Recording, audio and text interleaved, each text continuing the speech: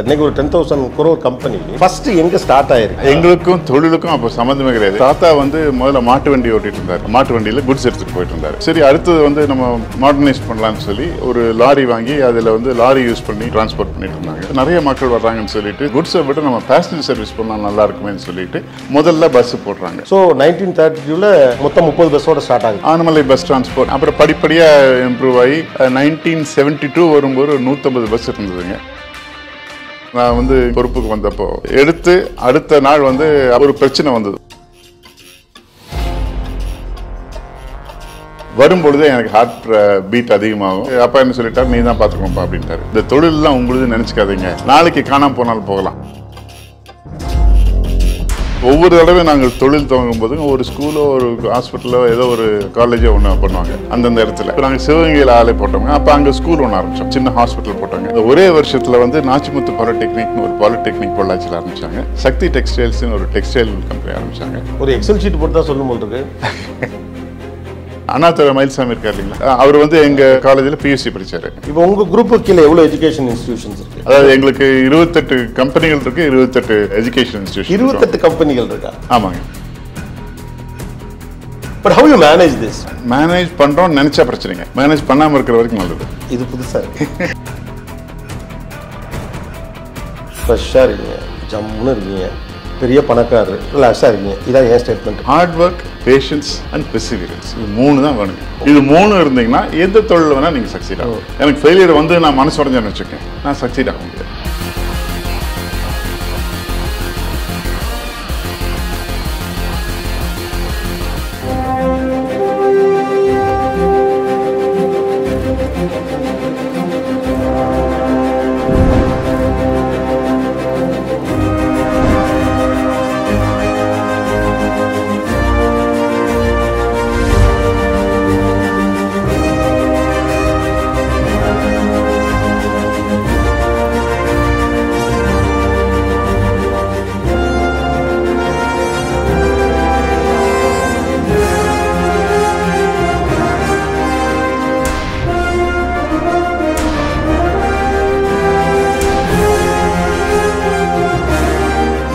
எல்லோருக்கும் வணக்கம், welcome to master இன்ஸ்பைரர்ஸ்.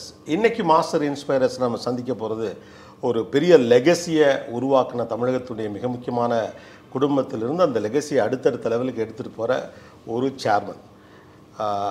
Sugar mills, parcel services, transport, education, hospital, what not, automobiles, அவங்க தொடாத துறைகளே இல்லை அப்படின்னு சொல்லலாம். 10,000 கோடி டேர்ன் ஓவர் பண்ணக்கூடிய ஒரு பெரிய சாம்ராஜ்யத்தினுடைய சேர்மன், புகழ்பெற்ற திரு பொள்ளாச்சி மகாலிங்கம் அவர்களுடைய புதல்வர் திரு மாணிக்கம் மகாலிங்கம் அவர்கள். வணக்கம் சார். வணக்கம். உங்களை சந்திக்கிறது உண்மையிலே ரொம்ப சந்தோஷம். நிறைய விஷயம் உங்கள்கிட்ட தெரிஞ்சுக்கணும் அப்படிங்கிறதா இந்த இன்டர்வியூவில் எனக்கு விருப்பமான முதல் விஷயம். முதல்ல ஒரு கியூரியாசிட்டி கொஸ்டின். நாங்கள் சின்ன வயசுலேருந்து பார்க்குறது ஒன்று என்னென்னா, இந்த ஏபிடி பார்சல் சர்வீஸுடைய அந்த ஒரு படம், ஓகே, அந்த சஞ்சீவி மலையில் அனுமார் வந்து தூக்கிட்டு போகிற மாதிரி சின்ன வயசில் ஒரு கேட்சியான ஒரு இது. அதுக்கப்புறம் நான் வந்து பிஸ்னஸ் மேனேஜ்மெண்ட் ஸ்டூடெண்ட். சரிங்க. அப்போ லேட்டராக எங்களுக்கு அதை பற்றிலாம் ரெஃபரன்ஸ் பார்க்குறப்ப இது என்ன ஐடியாவில் வச்சுருப்பாங்க, இதில் ஏதோ ஒன்று இருக்குது. ஏன்னா இது ஒரு கார்கோ சர்வீசஸ், பொருட்களை ஒரு இடத்துலேருந்து இன்னொரு இடத்துக்கு கொண்டு போய் சேர்ப்பது. சும்மானா ஒரு படம் வச்சாங்களா, இல்லை இதை யோசித்து வச்சுருப்பாங்களா? அதுவும் அந்த காலத்திலே வச்சுருக்காங்களே. ஏன்னா ஒரு கம்பெனியுடைய லோகோ டிசைனுங்கிறதெல்லாம் வந்து it chase what it's doing. அது என்ன, அதோடைய பின்னணி என்ன? ஜஸ்ட் லைக் தட் வச்சதா, இல்லை ஏன்னா அது அந்த காலத்திலே பண்ணியிருக்கீங்க? இல்லைங்க, ஏதாவது எங்கள் தாய் மாமா அவங்க ஏவி கிரின்னு இருந்தாங்க. அவங்க தான் 64 இந்த பார்சல் சர்வீஸ் ஆரம்பிக்கும் போது அவங்க தான் ஏபிடிக்கு இன்சார்ஜாக இருந்தாங்க. அவங்க வந்து ரொம்ப நாள் யோசிச்சு இது எப்படி பண்ணலான்னு சொல்லி என்ன மாதிரி இது பண்ணணும், அதாவது நம்மளுடைய ட்ரெடிஷனையும் இருக்கணும், அதாவது ஒரு மாடர்னாக லோகோ மாதிரி இல்லாமல் இருக்கணும், நம்முடைய சென்டிமெண்ட்ஸு இது பண்ணணும், பட் கேரிங் குட்ஸ் இது பண்ண சொல்லி அதில் அனுமார் வந்து அந்த சஞ்சீவி மலையை கொண்டு வந்து இது பண்ணுறது ரொம்ப பத்திரமா முக்கியமான ஒரு பொருளை கொண்டு வரணும்னு சொல்லி அந்த அளவுக்கு வேகமாகவும் கொண்டு வரணும். அதாவது ஃபாஸ்ட் அண்ட் சேஃப். அதை வந்து சிம்பாலிக்கில் காமிக்கணும்னா நீங்கள் அனுமார் இது போடும்போது ரெண்டுமே உங்களுக்கு வந்துடுது. ஃபாஸ்ட் அண்ட் சேஃப்ங்கிறது அந்த ஒரு எக்ஸ்பிரஷன் வந்துடுன்னு சொல்லி அவங்க தான் அதை டெவலப் பண்ணாங்க. ஸோ அப்போவே ஒரு லோகோவை டிசைன் பண்ணியிருக்காங்க. ஆமாங்க, கான்ஷியஸாக. ஆமாங்க. ஓகே. 3 தலைமுறையா இப்போ உங்க தாத்தாவுமே தாத்தா தான் ஆரம்பிச்சாங்க. ஓகே. ஆக்சுவலாக ஃபர்ஸ்ட் அவங்க என்ன பண்ணாங்க சார்? இன்னைக்கு ஒரு 10,000 crore கம்பெனி ஃபர்ஸ்ட் எங்கே ஸ்டார்ட் ஆயிருக்கு? அதாவது கேட்கல பிரமிப்பா இருக்கு. ஆனால் எல்லாமே ஒரு ஹம்பிள் பேக்ரவுண்டில் ஸ்டார்ட் ஆகிருக்குமோ அப்படின்னு நினைக்கிறேன். ஆமாங்க. அதாவது தாத்தா வந்து முதல்ல மாட்டு வண்டி ஓட்டிகிட்டு இருந்தார். மாட்டு வண்டி ஓட்டிகிட்டு இருந்தார். அவர் வந்து மாட்டு வண்டி வந்து இந்த குட்ஸ் டிரான்ஸ்போர்ட் வந்து ஆனமலை ரோப்வேஸ்ன்னு சொல்லி நட்டேசன் கம்பெனின்னு ஒன்று இருந்ததுங்க. அவங்க வந்து contractors for transporting goods to estates. So அதுக்கு பொள்ளாச்சியிலேருந்து அந்த ஆனமலை ரோப்வேஸுக்கு கான்ட்ராக்ட் அடிப்படையில் மாட்டு வண்டியில் குட்ஸ் எடுத்துகிட்டு போயிட்டு இருந்தார். அதுதான் முதல்ல ஆரம்பம். அதுலேருந்து எப்படின்னு அப்புறம் அதுலேருந்து வரும்பொழுதுங்க என்னாச்சுன்னா, சரி அடுத்தது வந்து நம்ம மாடர்னைஸ் பண்ணலான்னு சொல்லி ஒரு லாரி வாங்கி அதில் வந்து லாரி யூஸ் பண்ணி டிரான்ஸ்போர்ட் பண்ணிட்டு இருந்தாங்க. அப்போவே இந்த மாட்டு வண்டியில் போகும்போது மக்களுக்கு வந்து போகிறதுக்கு வழி இருக்காது. குட்ஸு கொண்டு போவோம், அப்போ திருடர் பயம் எல்லாம் பிரச்சனையாக இருக்கும். அதனால் இவங்க வந்து ஒரு கான்வாயாக போய் அந்த ஒரு சேஃப்டி எல்லாம் பண்ணிட்டு இருப்பாங்க. அப்போ மக்களும் வந்து சில பேர் நாங்கள் வர்றோம், எங்களுக்கு கொஞ்சம் பணம் கொடுங்க, கடன் கொடுக்குறோம் வரோன்னு சொல்லி அவங்களும் வந்துட்டு இருந்தாங்க. அப்புறம் லாரிக்கு போனாங்க. லாரிக்கு போய் பார்க்கும்போது நிறைய மக்கள் வர்றாங்கன்னு சொல்லிட்டு, சரி இது லாரியை விட நம்ம குட்ஸை விட நம்ம பேசஞ்சர் சர்வீஸ் பண்ணால் நல்லா இருக்குமேன்னு சொல்லிட்டு முதல்ல பஸ்ஸு போடுறாங்க. ஓகே. ஸோ குட்ஸ்லேருந்து அப்படியே பப்ளிக்கு ஸ்பேஸ் கொடுக்கறதுக்காக பஸ் ஆரம்பிக்குது. ஆமாங்க. ஆரம்பிச்சப்போ என்ன பேர் இதுக்கு? Anamalai bus transport. அது முதல்ல வந்து 1921 இண்டிவிஜுவல் ஆரம்பித்தாங்க. அப்புறம் 1931 ஒரு 4-5 பேர் சேர்ந்துங்க ஒரு 30 பஸ்ஸு இது ஆனமலைஸ் பஸ் டிரான்ஸ்போர்ட்னு சொல்லி அப்போ ஆரம்பிக்கிறாங்க. அதான் ABT பஸ் டிரான்ஸ்போர்ட். ஆமாங்க, ஆனமலைஸ் பஸ் டிரான்ஸ்போர்ட். ஆனால் ஆனமலை மலைக்கு போனதுனால ஆனமலைஸ் பஸ் டிரான்ஸ்போர்ட்னு பேருங்க. ஓகே. உண்மையாக சொல்கிறேன், நிறைய பேருக்கு ஆனமலை பஸ் டிரான்ஸ்போர்ட் தான் ஃபுல் எக்ஸ்பான்ஷனே தெரியாது. ABTங்கிறது மைண்டில் செட் ஆகிடுச்சு. ஸோ 1932 மொத்தம் 30 பஸ்ஸோட ஸ்டார்ட் ஆகுது. ஆமாங்க, 31 30 பஸ்ஸோட ஸ்டார்ட் ஆச்சுங்க. அப்புறம் படிப்படியாக இம்ப்ரூவ் ஆகி 1972 வரும்போது 150 பஸ் இருந்ததுங்க. பட் 72 கவர்மெண்ட் வந்து நேஷனலைஸ் பண்ணாங்க. நேஷனலைஸ் பண்ணால் பஸ்ஸெல்லாம் கவர்மெண்ட் எடுத்துட்டாங்க. இப்போ இங்கே சேரன் பஸ் சர்வீஸ்ன்னு இருக்கிறது எல்லாமே பழைய ABT பஸ்ஸுங்க. அது வந்து கவர்மெண்ட் எடுத்து டேக் ஓவர் பண்ணும்போது அது நாங்கள் 64 பார்சல் ஆரம்பிச்சிட்டோம். Parcel service ஆரம்பிச்சிட்டோங்க. அதனால நான் parcel service ABT limited continued ABT bus transport வந்து பார்சலில் ஓட்டிட்டு இருந்தது. பஸ் எல்லாம் நாங்கள் அரசாங்கத்துக்கு கொடுத்துட்டோம். எல்லா பஸ்ஸும் கவர்மெண்ட்டுக்கு போயிடுச்சு. எல்லாம் கவர்மெண்ட்டுக்கு போயிடுச்சுங்க. ஓகே. அதில் இந்த வங்கிகள்லாம் நாட்டுடைமையாக்கப்பட்ட மாதிரி அந்த மாதிரி ஆச்சு. டிரான்ஸ்போர்ட்ஸும் டிரான்ஸ்போர்ட் TVS மதுரையில் எடுத்தாங்க, SRVS வந்து தஞ்சாவூரில் எடுத்தாங்க, கும்பகோணத்தில். எங்களுது இங்கே கோயம்புத்தூர்ல. அந்த பஸ்ஸஸ் எல்லாம் தான் கவர்மெண்ட் பஸ்ஸஸாக மாறிச்சு. அதான் கவர்மெண்ட் பஸ்ஸாக மாறிச்சு. ஓகே. 1964 ABT பார்சல் சர்வீஸ் ஆரம்பிச்சப்ப உங்களுக்கு என்ன வயசு? எனக்கு 8 வயசுங்க. 8 வயசுங்க. என்ன பண்ணிட்டு இருப்பீங்க? ஓடி போய் வண்டியில் ஏறி விளையாடுறது? இல்லைங்கண்ணா, எங்களுக்கும் தொழிலுக்கும் அப்போ சம்மந்தமே கிடையாது. எங்களை வளர்த்துருந்தது எப்படின்னா, நான் முதல் தடவை இந்த பில்டிங் உள்ள வர்றதே 1980 தான் வந்தேன். என்ன சொல்றீங்க? அது வரைக்கும் இங்கே உள்ள வந்ததே கிடையாது. அது வரைக்கும் பிஸ்னஸோட கனெக்ட் பண்ணிக்க மாட்டீங்க? இல்லைங்க, நாங்கள் பாட்டுக்கு நார்மல் சில்ட்ரன் ஸ்கூலுக்கு போகிறது, படிக்கிறது, அந்த வேலை தான் பண்ணுவோம் ஒழி. இங்கே வந்து ஆஃபீஸ்க்கு ஏதோ அந்த ஆயுத பூஜைக்கு போவோம், அந்த மாதிரி ஒரு விழா ஏதாச்சும் இருந்ததுன்னா அதுக்கு போயிட்டு வருவோம் ஒழிய. பட் ரெகுலராக ஆஃபீஸுக்கு போகிற மாதிரி ஒன்றும் இருக்காது. உங்கள் அப்பா அப்பயே உங்களை பிஸ்னஸ்க்குள்ளே கொண்டு வரணும் அப்படிங்கிற மாதிரி திட்டத்தோடலாம் ஒன்றும் பிளான் பண்ணல? இல்லைங்க, அப்போ ஒன்றும் பண்ணல. அதாவது நாங்கள் படிக்கணும், படித்து நல்லா வரணுங்கிறது எங்களுக்கு ஒரு குறிக்கோளே. இப்போ எனக்கும் தம்பிங்க 2 பேருக்குமே எல்லாத்துக்குமே எப்படின்னா, நீங்கள் படித்து நீங்கள் குவாலிஃபை பண்ணணும். குவாலிஃபை பண்ணி உங்களுக்கு வந்து நல்ல ஒரு சம்பளம் வர்ற அளவுக்கு நீங்கள் ரெடியாக இருக்கணும். ஏன்னா நம்ம அந்த காலத்தில் நம்ம சோஷியலிஸ்ட்டுங்க. இப்போ 85க்கு அப்புறம் தான் நம்ம இந்த ரைட் சைடு இது போனோம், லிபரல் எக்கானமி போனோம். அதுக்கு முன்னால் வந்து எப்போ வேணாலும் கவர்மெண்ட் எதை வேணாலும் எடுத்துக்கலான்னு ஒரு நிலை. அதனால் என்ன சொல்லுவாங்கன்னா, நீங்கள் எல்லாம் வந்து படித்து நீங்கள் இப்போ உழைப்பதுக்கு தயாராக இருக்கணும். இந்த தொழிலெலாம் உங்களுக்கு நினச்சிக்காதீங்க, நாளைக்கு காணாமல் போனாலும் போகலாம், காணாமல் போனாலும் உங்களை குடும்பத்தை நடத்துகிற அளவுக்கு நீங்கள் ஒரு தயாராக இருக்கணும்னு சொல்லி எங்களெல்லாம் நல்லா படிக்க வச்சு அந்த இதில் ஒரு டெவலப் பண்ணியிருக்காங்க. ஓகே. நீங்கள் மிச்சிகனில் படிச்சிங்கல்ல? நான் மிச்சிகனில் படிச்சிருக்கேன். என்ன இது?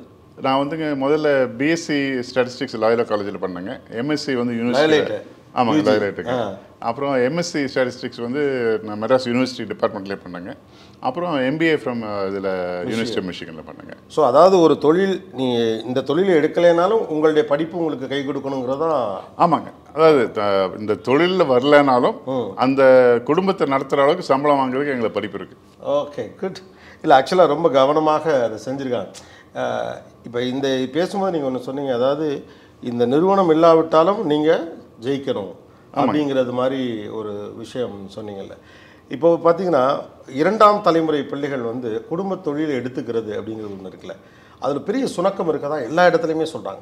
நிறைய பிஸ்னஸ் பீப்புளை நான் சந்திச்சிருக்கேன், அல்லது அவங்க சில பேர் பேசுகிறத நான் கேட்குறப்போ என்னென்னா, ஒரு பிஸ்னஸ் எடுத்துக்க next generation is not ready அப்படின்னு சொல்கிறாங்க. அதுக்கு என்ன ரீசன் நினைக்கிறீங்க? 2-3 பிரச்சனைகள் வருதுங்க. ஒன்று, முதல் ஜென்ரேஷனுக்கு கொடுக்கறதில்ல. முதல் ஜெனரேஷன் பொறுப்பை கொடுக்கறது முழுசாக கொடுக்கறது இல்லை. அதாவது கொடுத்துட்டு பின்னாலே நின்று இது பண்ணக்கூடாது அது பண்ணக்கூடாதுன்னா அவங்களுக்கு 2வது ஜெனரேஷனுக்கு ஒரு ஆர்வம் இருக்காதுங்க. அப்புறம் வந்துங்க நான் ஒன்று பண்ணுறேன்னா என்னுடைய பையன் அதே மாதிரி பண்ணணும்னு எதிர்பார்க்க முடியாது. ஏன்னா அவர் தனி இண்டிவிஜுவல், அவர் வேறு மாதிரி பண்ணுவார். ஸோ அதனால் நாங்கள் வந்தப்போங்க, நான் வந்து இங்கே பொறுப்புக்கு வந்தப்போ எடுத்து அடுத்த நாள் வந்து அப்பா என்ன சொல்லிட்டார், நீ தான் பார்த்துக்கணும்ப்பா அப்படின்ட்டாரு. ஒரு பிரச்சனை வந்தது, ஒரு 10 நாளைக்கு கூட ஒரு பிரச்சனை வந்தது. அந்த பிரச்சனைக்கு என்ன தீர்வுன்னு சொல்லி அப்பாட்ட போய் இந்த மாதிரி இருக்குங்க, என்ன பிரச்சனைன்னு சொல்லி பண்ணுறேன். பிரச்சனைக்கு நீ தான் முடிவு பண்ணணும், உன்னைய பொறுப்பில் போட்டிருக்கு, நீ வந்து என்னை கேட்குற, சரி நான் ஒரு தீர்வு சொல்கிறேன், ஆனால் அந்த தீர்வு சரியானதா இல்லையான்னு நான் முடிவு பண்ண முடியாது. நீ தான் முடிவு பண்ணணும். பிகாஸ் யூ ஆர் நீ அது நான் சொல்லி அது ஃபெயில் ஆச்சுன்னா நீ தான் பொறுப்பு. கிளியராக இருக்காரு, வெரி கிளியர். என்னன்னா நீங்கள் தான் பார்த்துக்கணும். ஏன்னா உனக்கு அந்த பொறுப்பு கொடுக்கும்போது அந்த பொறுப்பை எடுக்க வேண்டிய ஒரு இது ரெஸ்பான்சிபிலிட்டி உங்ககிட்ட இருக்குது. அது எடுக்க வேண்டிய இந்த இது இருக்கிறதுனால நிச்சயமாக நான் சொன்னாலும் அது சரியா இல்லை, நான் சொன்னால் சிலதெல்லாம் நாங்கள் வந்து எடுத்துக்க மாட்டோம். அப்பா சொன்னாலும் இல்லைங்க, சரிப்பா நீ முடிவு பண்ணு அப்படி சரி, ஓகே. அந்த அளவுக்கு ஒரு டெமோக்ராட்டிக்கலாக ஃப்ரீடம் கொடுப்பாரு. ஸோ அதனால் இதுங்க, அதனால் இப்போ வந்து இப்போ இந்த எங்கள் ஜென்ரேஷன்லேயே வந்து என்னுடைய துணைவர் என்ன சொல்லுவாங்க, நீங்கள் வந்து ரொம்ப சொல்லிக் கொடுக்க மாட்டேங்கிறீங்க. எனக்கு சொல்லியே கொடுக்கல, அதாவது சொல்லி கொடுத்தாலும் அது நீ முடிவு பண்ணி தான் சொல்லி விட்டாங்க. அதே மாதிரி தான் நானும் பண்ணுறேன். ஏன்னா அடுத்த ஜென்ரேஷன் வேறு மாதிரி பண்ணுறாங்கன்னா அவங்க பண்ணட்டும். நான் அவங்களையும் நம்ம போய் உட்காந்துட்டு அதை பண்ணக்கூடாது பண்ணணும்னு சொல்லிட்டு இருந்தோம்னாங்க அப்புறம் நம்ம இல்லாதப்போ அவங்க திருப்பி பார்க்கணும். அதாவது என்னன்னாங்க, நம்ம வந்து யாருமே பெர்மனன்ட் கிடையாது. தனியாக நாங்கள் பழகும் பொழுது நான் ஒரு வித்தை பழகணும்னா நான் தான் பழகணுங்க, கூட ஒருத்தர் ஓட்ட முடியாது, டூப் போட முடியாது. அதனால் இது வந்து பண்ணும்பொழுது அந்த ஒரு தைரியம் வரணுங்க, அந்த ஒரு ஆழமாக சிந்திக்கிற ஒரு தன்மை வேணும். அது நம்ம தனியாக பண்ணால் தான் வரும். அந்த ஒரு இதில் பண்ணும்போது அடுத்த ஜென்ரேஷனுக்கு அப்படி தைரியம் வந்துடுங்க. ஏன்னா நீங்கள் அந்த அடுத்த ஜென்ரேஷன் எடுக்க மாட்டேங்கிறாங்கன்னு அந்த தைரியம் இல்லாதது ஒன்று, இல்லாட்டி ஆர்வம். ஏன்னா அந்த தொழிலே பிடிக்காமல் இருக்கலாம். சில பேர் என்ன சொல்கிறாங்க, இந்த தொழில் எனக்கு பிடிக்கல, நான் வேறு தொழில் பண்ணுறேன்னு சொல்லி போகிறது, அந்த மாதிரி இருக்கலாம். 3வது வந்து பொறுப்பு கொடுக்காம அப்போவே சொல்லுவாங்க, நிறைய பேர் வந்து குடும்பத்தில் அடுத்த தலைமுறை கொடுக்காம 3ஆம் தலைமுறை கொண்டே கொடுத்துட்ருக்காங்க. அது கொடுக்கக்கூடாது, அடுத்த தலைமுறை கொடுத்து நம்ம இருக்கும்போதே அவங்க பண்ணுறதை பார்க்கணும் அப்படிம்பாங்க. அந்த மாதிரி தான் பண்ணாங்க. எங்களுக்கு எல்லாமே கம்ப்ளீட் ஃப்ரீடமுங்க. ஏன்னா இப்போது ஒரு பெரிய எம்பையர்ஷிப் உருவாகணும் அப்படின்னா அவர்களுக்கு பிடித்ததை அவர்கள் செய்யணுங்கிற சுதந்திரம் ஒரு பக்கம் இருந்தாலும் கூட நிறைய யங்ஸ்டர்ஸ் வந்து இப்போ வந்து நீங்கள் சொல்கிறது மாதிரி உன்னிட்ட பொறுப்பை கொடுத்துட்டு பின்னால் வந்துட்டு நானே ஆப்ரேட் பண்ணியிருப்பேன்னா வேர் இஸ் மைசே அப்படிங்கிற ஒரு ஃபீல் வந்து எங்கள் ஜென்ரேஷனுக்கு வருது. தட் இஸ் நான் உங்ககிட்ட இதை நான் கேட்குறேன். ஏன்னா நீங்கள் சொல்லலை அந்த மாதிரி நிறைய ஃபேமிலி சக்ஸஸ்ஃபுல் பிஸ்னஸ் இருக்கவங்க அந்த இன்ஃபர்மேஷனை ரிசீவ் பண்ணிக்கிறதுக்கு வாய்ப்பு இருக்குது. தட் இஸ் வை இப்போ உங்கள் அப்பா வந்து ஒரு பெரிய பிஸ்னஸ் மேன் இல்லையா, இந்தியா அறியப்பட்ட உலகம் அறியப்பட்ட ஒரு நபர். பட் அவரே வந்து உங்ககிட்ட பொறுப்பை கொடுத்த பிறகு தலையிடலை இல்லைங்க, தலையிடல. But what did you learn from your father? இல்லையா, நிறைய இது வந்து அவங்க வந்து எதையுமே ஓவராலாக பார்ப்பாங்க. அதாவது சமூக நன்மை, ஒரு தனிநபருக்கு ஒரு பிராதகம் இருக்கா, அது அவங்களுடைய எம்ப்ளாயீஸ் எப்படி இருக்காங்க, மக்கள் எப்படி இருக்காங்க, அது மாதிரி நிறைய பார்ப்பாங்க. அதாவது ஒவ்வொரு தடவை நாங்கள் தொழில் துவங்கும் போது ஒரு ஸ்கூலோ ஒரு ஹாஸ்பிட்டலோ ஏதோ ஒரு காலேஜோ ஒன்று பண்ணுவாங்க அந்தந்த இடத்துல. அதனால ஒரு இண்டஸ்ட்ரினா ஒரு காலேஜ் ஸ்கூல் அந்த மாதிரி அது கூடவே ஏதாச்சும் ஒன்று ஒரு சோஷியல் சர்வீஸ் பண்ணுவாங்க கூடவே. ஆனால் அந்த இடத்துல அவங்க என்ன சொல்கிறாங்கன்னா, நம்ம ஒரு ஊருக்கு போனோம்னா அந்த ஊரில் தொழில் பண்ணுறதுக்காக மட்டும் போகலை, அந்த ஊரில் சேர்ந்து வாழ போகிறோம். அப்போ வந்து நம்மளுடைய பங்கு அந்த ஊருக்கு இருக்கணும். இப்போ நாங்கள் சிவகங்கையில் ஆலை போட்டோம்னா அப்போ அங்கே ஸ்கூல் ஒன்று ஆரம்பித்தோம். ஸோ அங்கேயே ஸ்கூல் ஒன்று இருக்குது, அங்கே இருக்கிற பிள்ளைகள்லாம் படிக்கிறதுக்கு ஒரு உதவியாக இருக்குன்னு சொல்லி அந்த மாதிரி ஒவ்வொரு இடத்துலையும் ஒரு கூடவே ஒரு நிறுவனத்தை இது பண்ணோம். ஒரு சின்ன ஹாஸ்பிட்டல் போட்டாங்க. அந்த மாதிரி சில மக்களுக்கு உதவி செய்கிறதுக்கு ஒரு பண்ணணும்னு சொல்லி அவங்க எப்போவுமே சொல்லுவாங்க. அது வந்து லாங் டேர்ம். ஆனால் அவங்க சொல்கிறது வந்து இட்ஸ் சொசைட்டியோட இம்ப்ரூவ்மெண்ட்டு. ஒரு தனிநபர்னு சொல்ல முடியாது. எதாவது ஒரு தொழில் பண்ணிங்கன்னா அந்த தொழில் வந்து நம்மனால மட்டும் இல்லை, 4 பேர் சேர்ந்து தான் அந்த தொழில். ஆனால் அதில் வாங்குறவங்க, அதில் வேலை பண்ணுறவங்க, அதுக்கு பொருள் கொடுக்குறவங்க எல்லாரும் சேர்ந்து அவர்களுடைய ஒரு சாக்ரிஃபைஸில் தான் அந்த தொழில் நல்லா வரும். ஆனால் எல்லாரும் நல்லா இருக்கிற மாதிரி நம்ம பாடுபடணும் அப்படிம்பாங்க. ஸோ அதனால் அது இன்க்ளூசிவ் க்ரோத்துங்கிறது அவங்களுடைய இது. இப்போது இந்த இன்க்ளூசிவ் க்ரோத் 2 வார்த்தை ரொம்ப நல்லா இருந்தது. ஒன்று வந்து அந்த ஊரோட சேர்ந்து வாழ்கிறதுக்காக போகிறோம், அது இன்னும் கூட நீங்கள் ஹைப் பண்ணிலாம் சொல்லலை, அந்த ஊரை டெவலப் பண்ண போகிறோம், அதெல்லாம் இல்லை, அந்த ஊரோட சேர்ந்து வாழ போகிறோம். அப்போ கிவிங் பேக் டு சொசைட்டி அல்லது நம்ம ஷேர் பண்ணிக்கிறதுன்னு ஒன்று இருக்குல்ல, இன்றைக்கி அது எப்படி இருக்குன்னு பார்க்குறீங்க? ஏன்னா ஒரு பெரிய கண்டினியூஸாக அதை பண்ணிகிட்டு இருக்கிறீங்க. அப்போது ஷேரிங் எந்த அளவு இருக்குன்னு நினைக்கிறேன்? ஒரு கண்ட்ரியோடைய க்ரோத்தில் ஒரு சக்ஸஸ்ஃபுல் பிஸ்னஸ்மேனுடைய பார்ட்டிசிபேஷன் ரொம்ப முக்கியம். எவ்வளோ பில்லியனர்ஸ் அந்த கண்ட்ரியில் இருக்காங்களோ, குட் பில்லியனர்ஸ், பேட் பில்லியனர்ஸ் அப்படின்னு சொல்லுவாங்க. So giving back to society R sharing with சொசைட்டிங்கிறது how important is that? இம்பார்ட்டண்ட்டை விட அத்தியாவசியம். அதாவது பண்ணித்தான் ஆகணும். ஏன்னா நீங்கள் வந்து ஒரு தலைமுறையிலிருந்து அடுத்த தலைமுறைக்கு நான் போகணும், நம்ம தொழில் நல்லா இருக்கணும், குடும்பம் நல்லா இருக்கணும்னா 4 பேர் நல்லா இருந்தால் தான் நம்ம நல்லா இருக்க முடியும். அது வந்து இப்போ நீங்கள் கோயம்புத்தூர் ஏரியாவை எடுத்துக்கங்களேன். இங்கே வந்து பார்த்தீங்கன்னா எல்லா நிறுவனம் ஆல்மோஸ்ட் நாங்கள் மட்டும் இல்லைங்க, எல்லா நிறுவனமே ஒரு இப்போ கல்வியோ ஒரு இது கோயம்புத்தூரில் இருக்கிற அளவுக்கு உங்களுக்கு சேரிட்டபிள் ஸ்கூல்ஸோ ஹாஸ்பிட்டல்ஸோ வேறு எந்த நகரத்துலையும் கிடையாது. இப்போ கோயம்புத்தூர் தொழில் நல்லா வந்துருக்கு நம்ம சொல்கிறவங்க. ஆனால் தொழிலை விட உங்களுக்கு இந்த மற்ற சோஷியல் நெட்வொர்க் ரொம்ப நல்லா வந்திருக்கு. அதனால தான் தொழில் நல்லா வருது. Oh, it is not just business. It is not just business. It's living with people. It is living with people. நீங்கள் உங்கள் அப்பா உங்களுக்கு முழுமையான சுதந்திரம் கொடுத்தாரு அப்படின்னீங்க. ஏபிடிங்கிற ஒரு பிராண்ட் இருக்குது. ஆமாங்க. இந்த சக்தி அப்படிங்கிற பேர் எப்போ உள்ளே வந்துச்சு? அது அப்பா தான் பண்ணாங்க. அதாவது சக்திங்கிறது வந்து 1957 சக்தி டெக்ஸ்டைல்ஸ்னு ஒரு கம்பெனி ஆரம்பிக்கிறாங்க. 57 அவங்களுக்கு அப்பாட்ட பேசும்போது எனக்கு most important year in my life 57 அப்படின்னு தான் சொல்லுவாங்க. ஒரே வருஷத்தில் வந்து நாச்சிமுத்து பாலிடெக்னிக்னு ஒரு பாலிடெக்னிக் பொள்ளாச்சியில் ஆரம்பித்தாங்க. நல்லமுத்து கவுண்டர் மகாலிங்கம் காலேஜ்னு ஒரு ஆர்ட்ஸ் காலேஜ் ஆரம்பித்தாங்க. சக்தி டெக்ஸ்டைல்ஸ்னு ஒரு டெக்ஸ்டைல் கம்பெனி ஆரம்பித்தாங்க. இண்டோ ஸ்விஸ் சிந்தட்டிக் ஜெம்னு சொல்லி மேட்டுப்பாளையத்தில் ஒரு சிந்தட்டிக் டைமண்ட் ஃபேக்ட்ரி ஆரம்பித்தாங்க. இந்த 4 இதுவுமே அந்த ஒரு வருஷத்தில் ஆரம்பித்தாங்க. அதில் பார்த்தீங்கன்னா 2 சேரிட்டபிள் 2 பிஸ்னஸ். அந்த ஈக்குவேஷன் இதில். ஸோ ஒன்று ஆர்ட்ஸ் காலேஜுங்க. அந்த பகுதியில் வந்து இதுதான் முதல் பாலிடெக்னிக், முதல் ஆர்ட்ஸ் காலேஜ். அங்கே இருக்கிற இளைஞர்கள்லாம் படித்து முன்னேறதுக்கு ஒரு பெரிய உதவியாக இருந்ததுங்க. அதில் பார்க்கும்பொழுது இப்போ நிறைய பேர் பெரிய பிஸ்னஸ்மேன்லாம் அங்கே முதல்ல பேட்சில் படித்தவங்கலாம் இப்போ பெரிய 1000 கோடி 1500 கோடி தொழில் பண்ணுற அளவுக்கு வந்திருக்காங்க. அங்கே ஸ்டார்ட் பண்ணாங்க. அங்கே படித்த அங்கே மாணவர்கள் நிறையா டெவலப் ஆகிருக்காங்க. அதனால் அவங்க ஐஏஎஸ் அந்த மாதிரி நிறையா இருக்குங்க. இப்போ எங்களுக்கே எங்கெங்கே இருக்காங்கன்னு தெரியாது. அது சில டைம் பார்க்கும்போது நாங்கள் அங்கே படித்தோங்க அப்படிம்பாங்க. சரிங்க, அண்ணாதுரை மயில்சாமி இருக்கார் இல்லைங்களா, அவர் வந்து பியூசி, அவர் வந்து எங்கள் காலேஜில் பியூசி படித்தார். எந்த காலேஜ்? நல்லமுத்து கவுண்டர் மகாலிங்கம் காலேஜில் பியூசி 1 வருஷம் படிச்சிருக்காரு. ஸோ அந்த மாதிரி அந்த ஏரியாவில் இருக்கிறவங்க வந்து அங்கே படிக்கிறவங்க படித்து அப்புறம் அவங்க எங்கேயும் பெரிய இதில் வர்றாங்க. ஆனால் அந்த இதுக்கு நம்ம உதவியாக இருந்தோங்கிற ஒரு நம்மளுக்கு ஒரு சாட்டிஸ்ஃபேக்ஷன் இருக்குங்க. இப்போ உங்கள் குரூப்புக்கு கீழே எவ்வளோ எஜுகேஷன் இன்ஸ்டிடியூஷன்ஸ் இருக்குது? ஒரு 28லேருந்து 30 இன்ஸ்டிடியூஷன் இருக்குங்க. அதாவது எங்களுக்கு 28 கம்பெனிகள் இருக்குது, 28 எஜுகேஷன் இன்ஸ்டிடியூஷன். 28 கம்பெனிகள் இருக்கா? ஆமாங்க. எனக்கு கேன் யூ லிஸ்ட் அவுட் என்னென்னு கேட்டால், இப்போ டைவர்சிஃபிகேஷன்னா இப்போ parcel service, transportation, international cargo, இல்லை அடுத்து வந்து அதோட கொரியர்ஸ், இப்படி போவாங்க. நீங்கள் எல்லா பக்கமும் போயிருக்கீங்களே. இது வந்துங்க எகெயின் நான் சொன்ன மாதிரிங்க ஃப்ரீடம். அந்த நான் அங்கே இருக்கிறவங்க வந்து என்ன பண்ணணும்னு யோசிச்சாங்களோ அந்த ஒரு தொழில். இப்போ எனக்கு வந்து இப்போ நான் ஹெல்த் கேர் போகிறேங்க, இந்த மிரக்கல்னு சொல்லி இப்போ ஹெல்த் கேர் ஆல்டர்னேட்டிவ் பண்ணுறேன். இது என்னுடைய பேஷன். இது எங்களுடைய தொழிலுக்கும் இதுக்கு சம்மந்தமே கிடையாது. ஆனால் என்னுடைய பேஷன் நான் எக்ஸிக்யூட் பண்ணுறேன்னு ஆரம்பிச்சிடறேன். ஓகே. ஸோ இது வந்து அந்த மாதிரி நீங்கள் ஒரு ஜென்ரேஷன் வரும்பொழுது அவங்களுக்கு என்ன பேஷன் இருக்கோ அந்த பேஷனை பண்ணுறதுக்கு நீங்கள் அலோவ் பண்ணிங்கன்னா அது நல்லா வரும். அதாவது இப்போ நான் வந்து பார்சல் பார்த்துட்ருக்கேன், எனக்கு இந்த ஹெல்த்தில் ஒரு பேஷன் இருக்குன்னு வச்சுக்கங்களேன். நீ பார்சல் தான் பார்க்கணும் அப்படின்னா இதையும் ஒழுங்காக பார்க்க மாட்டேன், பாதி அதை யோசிச்சுட்டே இருப்பேன். நீங்கள் அதை ஆரம்பி அதை ஓடினா ஓடிட்டோம், அதை ட்ரை பண்ணு. ஆனால் அது ரிஸ்க் இல்லையா? ரிஸ்க் தானுங்க, வாழ்க்கையே ரிஸ்க் தானுங்க, வாழ்க்கையே ரிஸ்க் தானுங்க. அதனால் நீங்கள் வந்து ட்ரை பண்ணது, எனக்கு பிடிச்சது ட்ரை பண்ணுறத விட நீங்கள் பிடிக்காதில் உட்காந்துட்டு இருக்கிறதுல வந்து ஒரு இது இருக்காதுங்க. இப்போ அதையும் நான் பண்ணேன்னா எனக்கு அதில் கொஞ்சம் டைம் ஸ்பெண்ட் பண்ணுவேன், இதுலேயும் நான் வந்து சிரத்தையாக வேலை பண்ணுவேன். ஸோ ஒன்று ஆமாங்க. ஓகே. இப்போ நீங்கள் 28 கம்பெனிஸ்ன்னு சொல்லுங்க, என்னென்ன டிவிஷன்ஸில்? அதாவதுங்க சுகர் இருக்குங்க, மெயினில் சுகர் இருக்குங்க. அப்புறம் ஃபைனான்ஸ் சக்தி சுகர், சாமுண்டேஸ்வரி சுகர்ஸ்னு கர்நாடகாவில் இருக்குங்க. அப்புறம் வந்து சக்தி இதுங்க டெக்ஸ்டைல்ஸ் இருந்தது, இப்போ நாங்கள் டெக்ஸ்டைல்ஸ் வெளியே வந்துட்டோம். சக்தி ஃபைனான்ஸுங்க.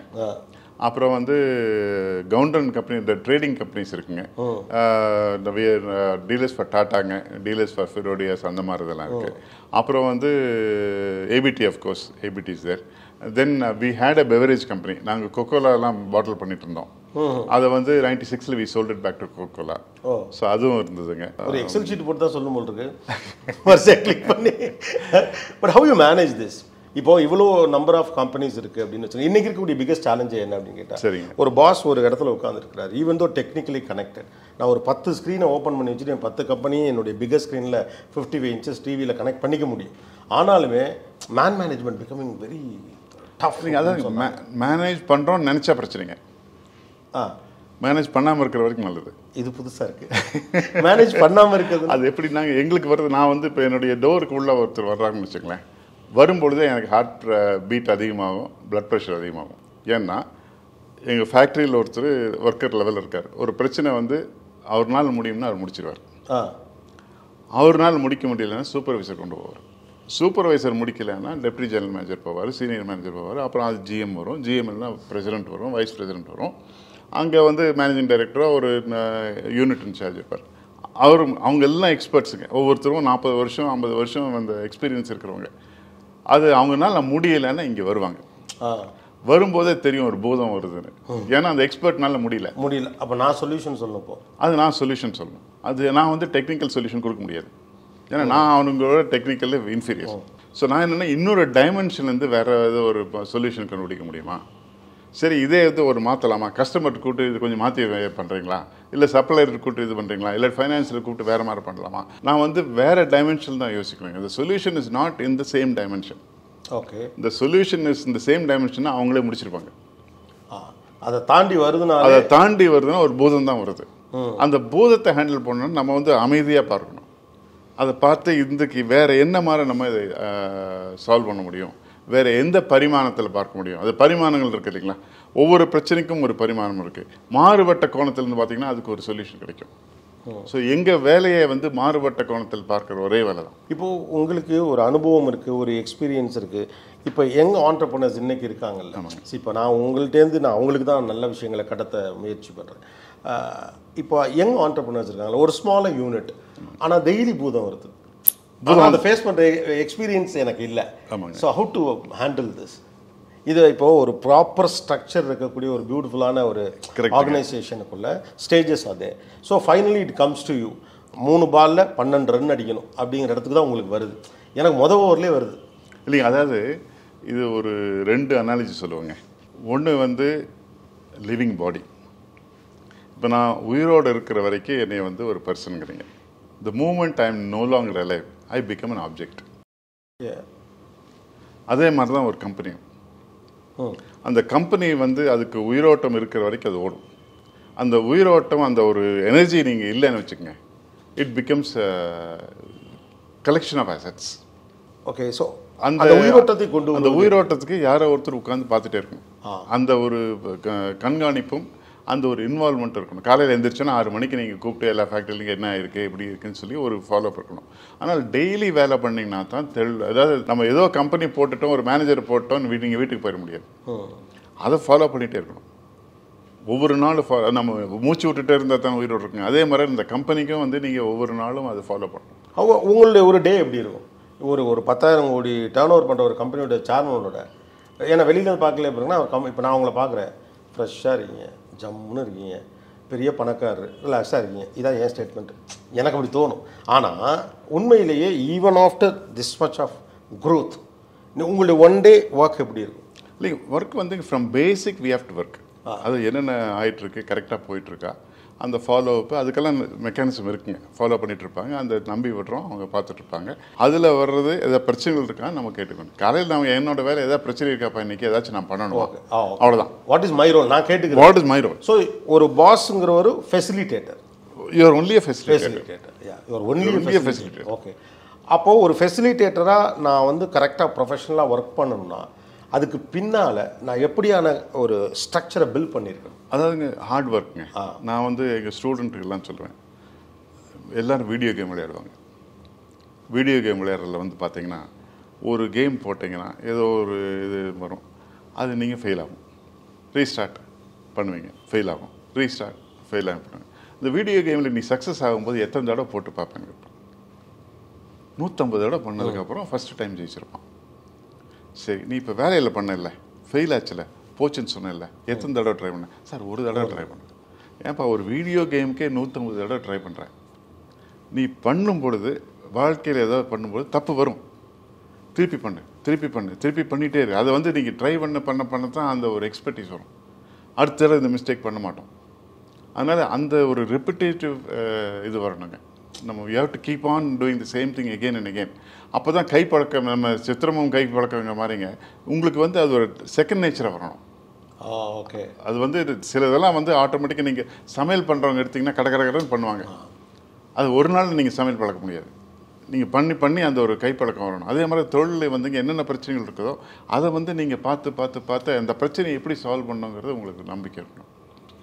அது நம்பிக்கை இல்லைன்னு நீங்கள் ஒன்றும் பண்ண முடியாது. ஆக்சுவலாக ஒரு பர்சனல் டிசிப்ளின் நீங்கள் எவ்வளோ முக்கியம்னு நினைக்கிறீங்க? இப்போ யங் ஆண்டர்பிரனர்ஸ் நிறைய பேர் இருக்காங்க. they want to do something big. Night தூங்காமல் இருக்காங்க, விடிய ஒர்க் பண்ணுறாங்க, பிக்காக மீட்டிங்ஸ் போகிறாங்க, they travel a lot, எல்லாம் பண்ண தான் செய்கிறாங்க. ஆனால் இதில் இருக்க இந்த பர்சனல் டிசிப்ளின் அப்படிங்கிறது எந்த அளவுக்கு ஒரு பிஸ்னஸுடைய க்ரோத்துக்கு அது கான்ட்ரிபியூட் பண்ணுது? What are the things they should follow?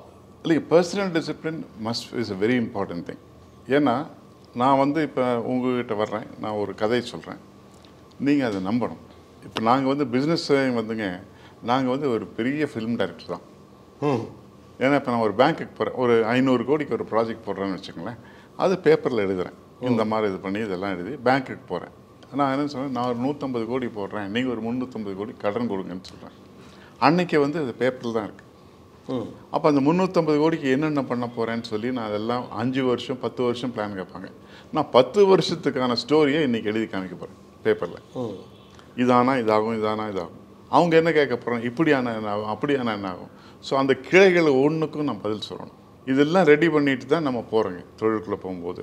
அதனால் the ability to handle variation இருக்கணும். ஏன்னா மாறும்.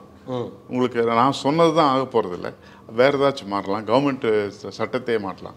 அந்த அளவுக்கு பொறுமை இருக்கணுங்க. Hard work, patience and perseverance, இது 3 தான் வேணுங்க. எந்த தொழில் வேணால் நீங்கள் இந்த disciplines hard work, hard work, patience and perseverance. ஆமாங்க.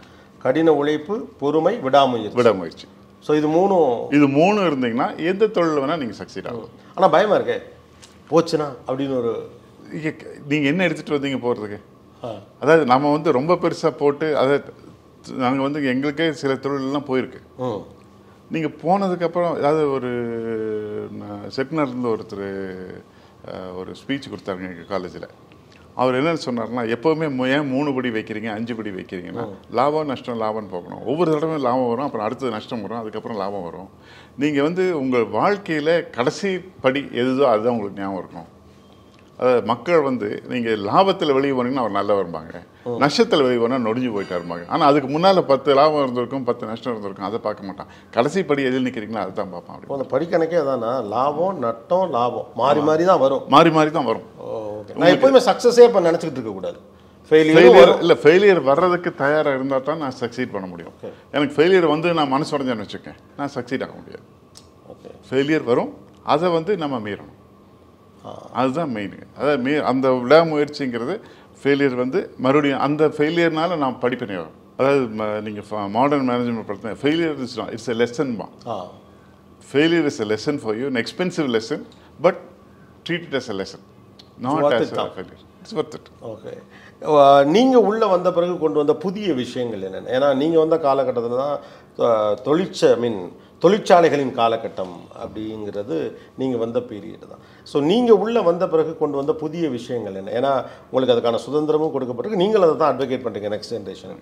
ஸோ புதிய விஷயங்களாக இந்த இதுக்குள்ளே நீங்கள் கொண்டு வந்ததெல்லாம் என்னென்ன? இப்போ நான் வந்ததுக்கப்புறங்க ஆட்டோமேட்டிக் காம்பனண்ட் ஒரு யூனிட் ஆரம்பிச்சுங்க.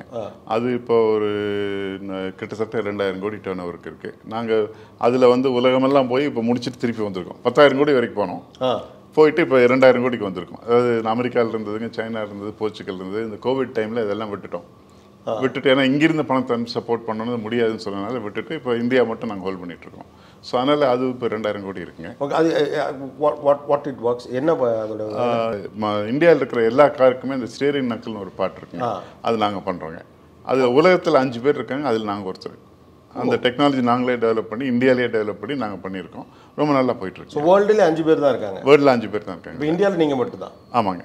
இந்தியாவில் இன்னும் 2-3 பேர் இருக்காங்க, ரொம்ப சின்னதுங்க. நாங்கெல்லாம் 1% 2%. மேஜர் வந்து 5 பேர். மற்றவங்க என்னென்ன கண்ட்ரீஸ் பண்ணுறாங்க? ஜப்பானுங்க, அமெரிக்கா, யூரோப்பு, இந்தியா. ஆனால் வெளியே தெரியலையே, சத்தமே இல்லாமல் இருக்குது. வேண்டியது இல்லைங்களா? எங்கள் கஸ்டமருக்கு தெரியும். ஓகே. ஸோ எல்லாருக்கும் எல்லாத்தையும் சொல்லலாம் வேண்டியதில்லை, கஸ்டமருக்கு ரீச் அவுட் ஆனால் அது போதும். ஏன்னா இப்போ இருக்க ப்ரெஷர்னா ஒரு பிராண்ட் பில்டிங் அப்படிங்கிறது வந்து ரொம்ப பெரிய ப்ரெஷராகவும் மாறிட்டு இருக்க மாதிரி தோணுது. ஏன்னா too much of avenues to expose and explore அப்படிங்கிறதுனால இல்லை அதில் போனோன்னா அப்புறம் அதிலே போயிடுவோம். ஸோ யாருக்கு டிஜி யாரோ அவங்களுக்கு தெரிஞ்சா போதும். ஆமாங்க. ஓகே, இவங்க தான் என்னுடைய கஸ்டமர், அவங்களுக்கு தெரிஞ்சா போதும். இது மாதிரி எப்போ இன்டர்வியூவில் தான் வெளியிலே நம்ம அதை ஓகே. வேற என்ன புதிய விஷயங்கள் கொண்டு வந்தீங்க? அப்புறம் எஜுகேஷன் கொஞ்சம் டெவலப் பண்ணுங்க. அப்புறம் வந்து என்னுடைய மனைவி வந்துங்க இந்த விஷுவலி சேலஞ்ச் பீப்புளுக்கு ஹெல்ப் பண்ணணும்னு பண்ணிட்டு இருந்தாங்க. அப்போ நாங்கள் பார்க்கும்போது ஸ்கூல்ஸ் இருந்ததுங்க, குழந்தைகளுக்கெல்லாம் ஸ்கூல் இருக்குது. பட் வயசுக்கு வந்தவங்க பெரியவங்க அவங்களுக்கு வந்து இந்த விஷன் இல்லாதவங்களுக்கு என்ன எப்படி ஹெல்ப் பண்ணலான்னு சொல்லி பார்க்கும்பொழுது நிறைய பேர் வந்து வீட்டில் ஒரு ஃபர்னிச்சர் மாதிரி, ஏன்னா அவங்களுக்கு ஒரு ஒன்றும் கிடையாது, அவங்களால ஒன்றும் பண்ண முடியாதுன்னு இருந்தாங்க. அவங்களுக்கு வந்து அவங்களே மெயின்டைன் பண்ண முடியாதுங்க. அந்த மாதிரி இருக்கிறது ஒரு சேலஞ்ச் இருக்குன்னு சொன்னாங்க. அப்போ என்ன பண்ணாங்கன்னா நம்ம இது அவங்களெல்லாம் கொண்டு வந்தது ஒரு 2 months ட்ரைனிங். அதாவது முதல்ல அவங்க எப்படி குளிக்கிறது, எப்படி அவங்களோட துணி அவங்க மாற்றுறது நல்லா சொல்லி, அப்புறம் அவங்க எப்படி சமையல் பண்ணுறது, எப்படி கூட்டுறதுன்னு சொல்லி வீட்டு மெயின்டெனன்ஸ் எல்லாம் சொல்லி கொடுத்தோம். அப்போ என்ன ஆச்சுனாங்க, திடீர்னு வீட்டில் அவங்களுக்கு ஒரு எக்கனாமிக் வேல்யூ வந்தது. ஏன்னா அத்தனை நாள் வரைக்கும் மற்றவங்க யாரோ ஒருத்தர் இவங்களுடைய வேலை பண்ண வேண்டிய ஒரு அவசியம் இருந்தது. இப்போ என்னன்னா மற்றவங்களுடைய வேலையை இவங்க போனாங்கன்னா வீட்டை மெயின்டைன் பண்ணி குக் பண்ணி சாப்பாடு ரெடி பண்ணி வைக்கிறாங்க. ஓரளவுக்கு இவங்களுக்கு ஒரு எக்கனாமிக் இண்டிபெண்டன்ஸ் வந்தது. அப்புறம் அவங்களுக்கு வேலைகள் ஏற்பாடு செஞ்சுங்க, ஒரு ஒர்க் ஷாப் மாதிரி பண்ணி அவங்க டெய்லி வந்துட்டு போகிற மாதிரி ஏற்பாடு பண்ணியிருக்கோம். அதில் ஒரு 10-15 விமன் வேலை பண்ணுறாங்க, ரொம்ப நல்லா பண்ணிகிட்ருக்காங்க. இப்போ வந்து அவர்களுடைய குடும்பத்தை இவங்களோட வருமானத்தில் காப்பாற்றிட்டு இருக்காங்க. அதாவது டிபெண்டாக இருந்தவங்க இன்னைக்கு இண்டிபெண்டாக மாறி சப்போர்ட்டிவாகவும் இருக்காங்க. Supportive. In fact they become couple of families வந்து they become the earning member, the parents R at home. So அந்த மாதிரி ஒரு மாறுதல் வந்திருக்குங்க. அது ஒன்று பண்ணுங்க. அப்போ அதை பார்த்துட்டு என்னுடைய நண்பர் ஒருத்தர் நாகர்கோவில் வந்திருந்தார். இந்த ஏரியாவில் உங்களுக்கு வந்து ஹியரிங் டிசேபிள் பீப்புளுக்கு ஒரு பெரிய டிமாண்ட் இருக்குது. அவர் ஒரு ஸ்கூல் நாகர்கோவில் வச்சுருக்காருங்க. அதாவது சைன் லாங்குவேஜ் இல்லாமல் பேசுறதுக்கு சொல்லிக் கொடுக்குற மாதிரி. அதை நீங்கள் பண்ணுங்கன்னு சொல்லி அதை 96ல் ஆரம்பித்தோங்க. அதில் வந்து கிட்டத்தட்ட இது வரைக்கும் ஒரு 500-600 குழந்தைகளுக்கு மேலே. அதில் படித்த ஒருத்தர் தான் ஐஏஎஸ் ஆனார்னு ஒரு. ஆமாங்க, அவர் படித்த ஒரு தம்பி வந்து இப்போ ஐஏஎஸ் ஆகி பாலக்காட்டில் சப் கலெக்டராக இருக்காருங்க. அவர் இப்போ அவங்க அவர் அதுக்கப்புறம் இல்லை நிறைய வந்திருக்காருங்க, நல்லா வந்திருக்காருங்க. அவங்க அம்மா வந்து இப்போ பேசாமல் இருந்தால் போதுங்கிற அந்த அளவுக்கு நல்லா பேசுவாங்க. ஆனால் எப்படின்னாங்க, அந்த பேச முடியாதவங்களுக்குங்க பேசும் திறன் இல்லாமல் இல்லை, அவங்களுக்கு காது கேட்காதனால தான் அவங்க பேச முடியவில்லை. அந்த ஃபீட்பேக் மெக்கானிசம் சொல்கிறோம் இல்லைங்களா, அந்த அவங்களுக்கு என்ன சவுண்டு பண்ணுறாங்கன்னு அவங்களுக்கே தெரியாது. அதனால அதை ஃபீட்பேக் லூப் பண்ண முடியாதுங்க. ஸோ அதனால் அவங்களுக்கு இந்த வைப்ரேஷன் எப்படி பேசணும், நெஞ்சில் கை வச்சு பேசுறது, பவுடரில் கையில் வச்சுட்டுங்க அப்படின்னு அந்த பவுடர் பார்க்கணும், அப்படியெல்லாம் சொல்லி கொடுத்து க்யூ பண்ணி சொல்லி கொடுக்கும்போது அப்புறம் கிராஜுவலாக அவங்களுக்கு ஒரு கான்ஃபிடன்ஸ் வந்துட்டுங்க. இப்போ காக்லியர் இம்ப்ளான்ட் வந்துடுச்சு. அதனால் கவர்மெண்ட்டில் காக்லியர் இம்ப்ளான்ட் கொடுக்குறாங்க. அதனால் அவங்க வந்து இப்போ நல்லாவே பேசுகிற அளவுக்கு வந்துடுறாங்க. நிறைய பேர் இப்போ சோஷியல் கான்ட்ரிபியூஷனில் பாப்புலரான விஷயங்கள் நிறைய பேர் எடுத்து செய்வாங்க. இப்போ நீங்கள் சொல்கிற 2 ஏரியாவுமே பெரிதாக கவனிக்கப்படாதது, ஏன்னா அந்த நம்பர்ஸ் ரொம்ப கம்மி தான். ஆமாம். ஓகே, அதாவது இப்போ விஷுவலி சேலஞ்சுனா நிறைய பேர் இருந்தாலும் கூட அந்த ஏஜில் வயது கொஞ்சம் பெரிய அடல்ட்டாக இருக்க விமனை கரெக்டாக எடுத்து அவங்களுக்கான லைஃப்பை பில்ட் பண்ணுறது. அப்புறம் ஸ்பீச் தெரப்பி அப்படின்னு இது எல்லாமே ரொம்பவும் என்ன சொல்கிறது, ஒரு பாப்புலர் சர்வீஸ்ன்னு இருக்குல்ல, அதுலேருந்து கொஞ்சம் நகர்ந்தது தான். ஏன் அவ்வளோ நுணுக்கமாக தேடி இதை செஞ்சுருக்கீங்க? இல்லை, நமக்கு ஒரு மன திருப்தி இல்லை, மன திருப்தினாலுமே நுணுக்கமாக ரொம்ப சின்ன சைஸ் ஆஃப் பீப்புளாக அவங்களை தேடி பிடிச்சி அதை செஞ்சுருக்கீங்க. அதாவது நீங்கள் டெக்னிக்கலாக கேன் வி டெலிவர். இப்போ நீங்கள் ஒரு 100 பேரை வச்சு பண்ணுறதுங்கிறது யார் வேணால் பண்ணலாங்க. இது வந்து இப்போ இந்த ஸ்பீச் தெரப்பின்னு இருக்கு இல்லைங்களா, இது வந்து அமெரிக்காவில் பாஸ்டனில் ஒரு ஸ்கூல் இருக்குங்க. அதுதான் ஃபஸ்ட்டு ஸ்கூல் இந்த வேர்ல்டு அந்த ஸ்பீச் தெரப்பி ஆரம்பிச்சது. அதுக்கு முன்னால் ஜெர்மனியில் இருந்திருக்கு, இவங்க ஆரம்பிக்கிறாங்க. அந்த மாதிரி ஒரு வெரி ஃபியூ ஸ்கூல்ஸுங்க. சென்னையில் 2 இருக்குது, நாகர்கோவில் இருக்குங்க, இதில் கேரளாவில் 1 இருக்குது. அந்த மாதிரி ஸ்கூல்ஸ் வந்து நாங்கள் அதிகமாக யாரும் போகிறது சைன் லாங்குவேஜ் போயிடுறாங்க. இப்போ அவங்களுக்குள்ளேயே பெரிய சண்டை இருக்குது. அவங்க நீங்கள் அந்த பேச முடியாதவங்களை வழி பேசாத ஆள்கிட்ட போனீங்கன்னா அவங்களுக்கு இருக்கிற பாலிடிக்ஸ் நம்மளதை விட அதிகம். ஆனால் சைன் லாங்குவேஜ் தான் பண்ணணும், பேசக்கூடாது. அப்படி ஒரு பெரிய இது இருக்குங்க. அதாவது நீங்கள் ஒரு யூனிவர்சிட்டியே இருக்குது வாஷிங்டன் டிசியில், அங்கே வந்து எல்லாம் சைன் லாங்குவேஜ் தான். நான் போயிருக்கேன். போய் பேசும்பொழுது அந்த அம்மா அங்கே ஒரு பொண்ணு என்னை கூட்டிகிட்டு போச்சு. நீங்கள் வந்து இங்கே எங்களுக்கு இன்ட்ரெஸ்ட் பண்ணி வந்திருக்கீங்க, அதனால் உங்கள்கிட்ட நான் பேசுகிறேன். இல்லாட்டி சைன் லாங்குவேஜ் உங்களுக்கு சைன் லாங்குவேஜ் தெரியாது, அதனால் நான் உங்கள்கிட்ட பேசுகிறேன். இல்லாட்டி இந்த கேம்பஸ்க்குள்ளே பேசுறதுக்கு அனுமதி கிடையாது அப்படிங்குது. அந்த அளவுக்கு ஒரு ஸ்ட்ராங்காக இருக்கிறவங்களா இருக்காங்க. அதனால் அது அந்த வித்தியாசம் இருக்கனாலேங்க இது வந்து ஒரு ஸ்மால் செக்மெண்ட் தான், இந்த ஸ்பீக்கிங் எபிலிட்டி டு ஸ்பீக்கிங் பண்ணுறதுங்க. ஆனால் அந்த மாதிரி ஒரு நிஷா எடுத்து பண்ணுங்க. ஓகே, நான் ரொம்ப கவனிச்சதை செய்கிற மாதிரி இருக்குது. ஓகே. அது ஒன் குட் திங் தட் நீ ஒரு பிஸ்னஸ்மேனுக்கு கட்டாயம் இருக்க வேண்டிய இன்னொரு முக்கியமான quality ஆனஸ்டிங்க. First honesty and also a pleasant behaviour.